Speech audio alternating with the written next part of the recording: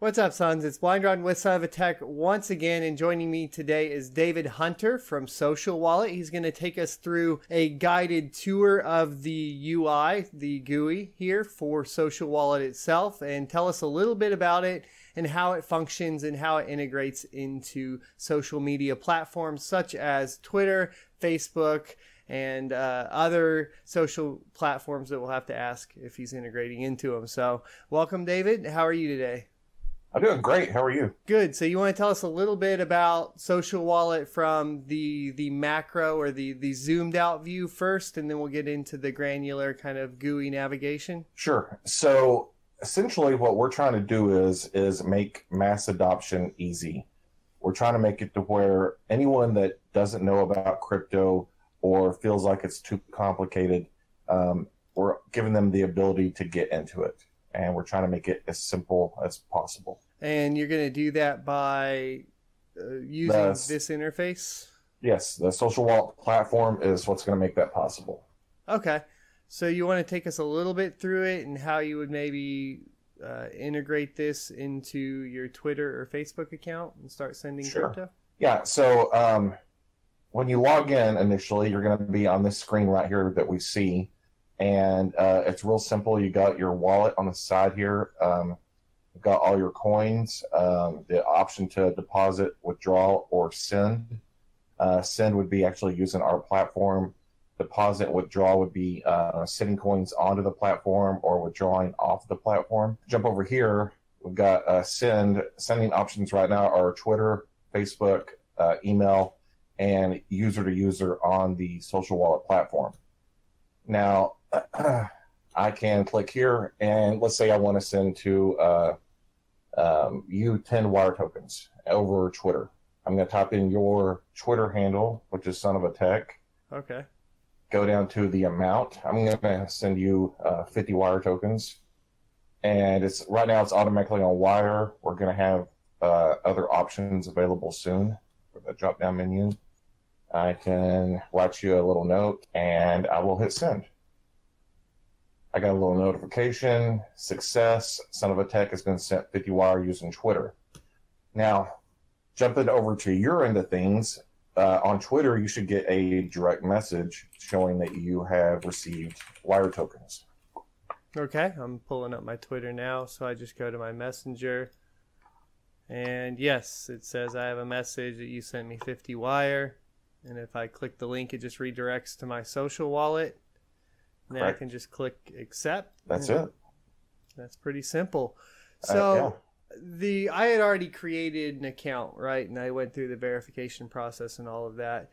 And I kind of wish I wouldn't have, so we could demonstrate what it looks like prior to that. Like if you sent me that over Twitter or via Twitter, if I click that and come to y'all's page, how's it presented? Does it ask you to connect your Twitter account? Are you going to have essentially a single sign-on option for Twitter and Facebook? Or okay, so we will have single sign-on, but that is not necessary. So if you hadn't created your account already and you clicked on that link, it would take you to a register page for Social Wallet. You would register. You wouldn't even need to connect your Twitter. That doesn't matter. And then as soon as you're logged into your Social Wallet account, the tokens will be there in the same way that you just saw them a second ago where you accepted them. Okay. And then I had a couple questions about the wallet integration or the coins in particular. How are they handled? Does everybody have their own? Do they have the option if they wanted to grab their private seeds for recovery later? Or is this more of an exchange setup where there's a master wallet with, I guess, guest wallets under that? Okay, so initially, and even at this time right now, the way it's set up is more like an exchange. Everything's handled by a database. But we've been traveling all over. I just got back from San Francisco, and before that I was in Puerto Rico, and I've been talking to people, and people do not like centralized. They want a decentralized application. They want to be in control of their keys. And because of that feedback, we've been listening. And we had a developer meeting this morning, and the developers said, yes, we can do this. And within the next week or so, Social Wallet will no longer be centralized. It will be a decentralized platform, and every user will have control of the keys.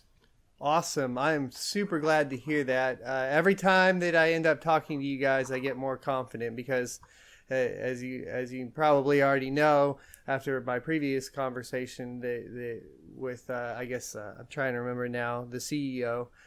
Jack. Yeah. He kind of reinforced a little bit more, more comfort with the platform after some other stuff that had happened. And then one of the things that I was concerned about mostly, or the only thing I was concerned about was the control of the private keys. So if that's getting cleared up, that's really good news. Awesome. Before we release, that will be how this platform runs. So the public will never even see this version, which is centralized. Okay. They will get the decentralized version when we release. So the decentralized version, it'll still be just as easy for the newcomer, I assume, correct? To where if they just come in here and they have no clue what a private key is or anything like that, there might be an option to export your private key, but there's not going to be anything that they need to do in particular that's going to make it more complicated? Yeah, nothing's going to change. Over in are you back on my screen now? I will pull it up right now. Okay. Go for it. So over here, we will just put an option somewhere in this menu right here to grab your private keys. And so if you're a veteran and you understand what that means, it's there. You can grab it and you're good to go. If you're totally new to this and you don't know what a private key is and you don't even know what to do with it, if you did get it, you don't have to worry about it. Everything's going to run just smooth whether you grab that key or not. Okay, that's what I like to hear. Awesome stuff. Is there anything else that you want to show me? So does the history tabs and all of that work? And what's the earn tab up there? So earn isn't turned on right now. Okay. I'll go over that in a second. Yeah, but history's working. Let's see. There's -52. You haven't set your name yet. Okay. So we gotta. So I'll need to do that. Yeah, and your settings over here, just go to your account and set your name. Okay. But there's the 10 wire I sent and the 50 wire that I sent. Okay. 10 wire was before we came on.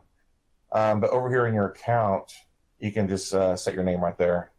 Okay. And I get a lot of people asking me, is it going to have 2FA? Well, 2FA is right here. It's good to go. Perfect. So, yes, we will have that. And is it going to be only Google 2FA, or is there going to be other two-factor options? So right now, while we're in production, it's with Google, but I'm going to push to where we aren't using Google. I don't actually like Google's 2FA process, especially if you lose your phone or anything like that. Well, or I don't know if you, yeah, or if you have somebody that's screen capping. Yeah, exactly. And I don't know if you've ever used an app called Authy, but we're going to try to run with the integration that they have. Okay, cool. Yeah. All right. Well, I think that covers about everything. Future plans for other social media? Is there going to be Instagram integration possibly, or Snapchat or anything like that? Oh, yeah. So Instagram is next, and I'm just going to tell you that the coding is already done. We just have to actually integrate it, and that is the coding is the hard part. Integration takes less than a day, but that will be released sometime after the platform goes live, which is April 28th, and Instagram will be within the next month or so after that. We'll release it. And we haven't decided yet if we're just going to go as fast as we can and add as many as possible, or if we're going to try to stick with our roadmap, which has 2 or 3 per quarter. Don't really know about that yet. In theory, we could add 15 or so in the next month if we really wanted to, but there's other areas we're focusing on. Have you talked to anybody like Lit? Have you heard of Mythril and Lit at all? I'm not familiar with either one of those. What is that? So Mythril is the token for Lit, but Lit is essentially, I'm probably going to, I have not spoken with them directly, so hopefully they don't get too offended by this, but it's the Snapchat, the blockchain version of Snapchat. I actually have been using the app. It's very, very functional. It works really, really well. Messaging is all implemented very well, but I'm sure you're familiar with Steemit, correct? Oh yeah, and we're partners with Build Team. I don't know if you know who they are. No. Okay, so they're kind of the big guys on Steam that build all the cool stuff for Steam, like Minnow Booster, Steam Sports, all that. They're one of our full partners. And so we've actually already been in talks with the development team for Steam, and they love what we're doing. And I can't speak for them, but I believe about 99% that we're going to be working with them in the future. Okay. So you might be able to integrate into the new, or I guess it's the rise of social media on blockchain. Yeah, that's how I really see things going and how I want things to go, because personally, I'm not a fan of Twitter. I'm not a fan of Facebook. I don't like how they operate and certain things that they do. And I think that a more open, either open source or blockchain network is where I would rather put my efforts into. Mm-hmm. And so, yeah, Steam is huge. We really want to work with them. They said that they are backed up on new accounts right now, and they can't even keep up. And so if they were to integrate with us, it would just further compound that problem. And so as soon as they've got that figured out, then we're going to have another conversation. Well, that sounds good. I would highly recommend you all reach out to Mythril. I think that's their Twitter account. I'll get you the information later. Primarily because I have been using the app and it actually works, which is kind of rare to find, I feel like, right now on a lot of these. So, yeah, for sure. I want that information, and I will actually try to contact them today. I didn't know they existed. So, yeah. But there's all these, there's all these blockchain ideas going around and theories on how to replace Twitter and Facebook and Snapchat and all that. I haven't really seen anybody come through and do it. So if their platform is working and working well, that's actually pretty exciting. It's actually, and I've tested both the Android and the iOS version already, and both of them work. Nothing's crashed or anything. The messaging works, so it's pretty good. Mindblocks is on there as well, but enough about them. I just figured it might be a kind of a cool collab for you guys to check out. Yeah, for sure. We will reach out to them. Perfect. So, and that's another thing about Social Wallet is it works. It's not a theory, or it's not we're going to try to do this. We're not like I don't want to drop other coin names, but some other coins have been trying to do this and trying to do it for years. Some of them, and they haven't been able to pull it off. And we're here. We're ready to roll. So April 28th, we'll be live. I have one final question then.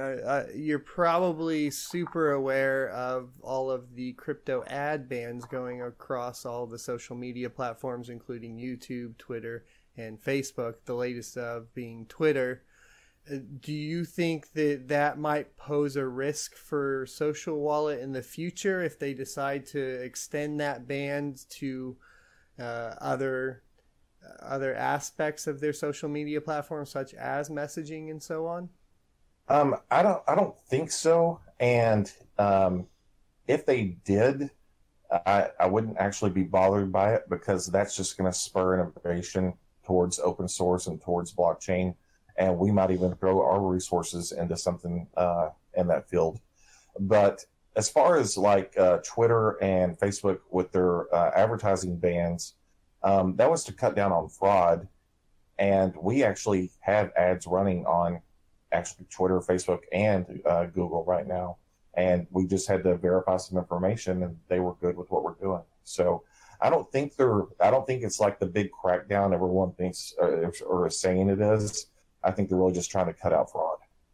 Yeah, and I mean, in general, I've been behind it. Unfortunately, it has hurt public perception of cryptocurrency as a whole. I think that's why we see some of the prices affected by it, right?